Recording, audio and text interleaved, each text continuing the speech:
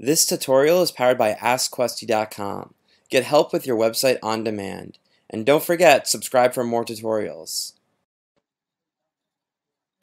Hi guys, so the question is, how do you change the content on your homepage of Shopify? And I'm going to show you how to do this. It can be a little tricky navigating Shopify's different navigation systems, but I'm going to show you a very easy way to get to it. So all you have to do, so this is just the default. Once you log into your Shopify site, you're going to see this page, Welcome to Shopify, and that's me. So all you're going to need to do to change the content on your homepage is click Customize Theme.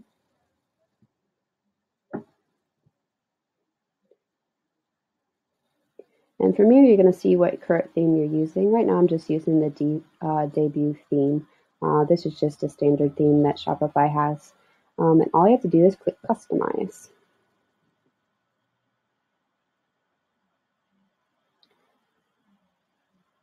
And this is going to bring you to the customization menu for your homepage. So this is my homepage right here. And from here, you can see we have the different sections. So I have my header section right here. This is the content that's currently in the body of my page. And then we also have the footer section. So how you change the content is pretty simple. All you have to do is click the section that you want to start customizing, or if you want to add an additional section, etc. So what I'm going to do is I'm going to click Add a Section. So here's a list of all the different things you can add to your Shopify. If you click into it, it's going to give you a preview of what it's going to look like. So you can add a slideshow, you can add your collection list, you can add an image with some text, you can add a featured product, you can add your newsletter, a map, some advanced features, you can add some rich text, you can even add a video if you wanted to. So what we're going to do, I'm just going to click image with text overlay. And all you have to do is click Add. All right, from here, I'm going to add an image. I'm just going to do a free image here. Click this, select.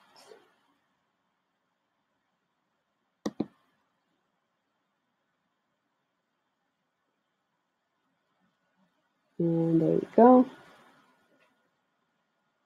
So that's going to load in a second. You can change the image alignment. You can change the layout from full width to a fixed width if you want to change how far to the edge these images are. You can change the height of the section. So if you wanted it to be adapt to the image, you can make it extra small so it's kind of tiny like this, or you can make it extra large where it fills the whole screen and you have to kind of scroll down to kind of see everything. We're just going to do medium. You can also change the text size from medium to large. And this is where you're going to add your text. So the heading is going to be the big part. So I'm going to write this is a heading. And this is going to be in the body. This is the text for text overlay. Right, you can also add a button if you want to add a button to it. Button label, buy now. And you can also add a link to the button, whether you're doing a collection or a product. I have a test product. And it will add a button right here. And all you have to do is click Save. Change is saved.